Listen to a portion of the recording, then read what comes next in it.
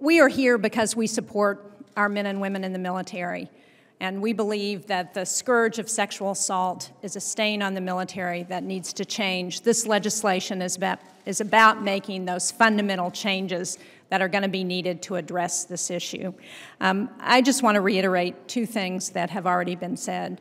One is, as Senator Hirono said, this issue is not just about women in the military, and even though the majority of people who are standing here today are women, the fact is that there are actually more men who are victims of sexual assault in our military than there are women.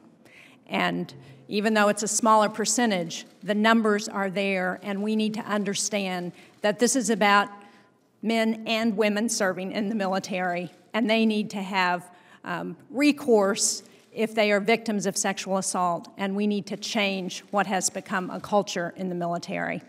The second thing is, when we passed the National Defense Authorization Act last year, we included a sexual assault panel to take a look at this issue and to make recommendations.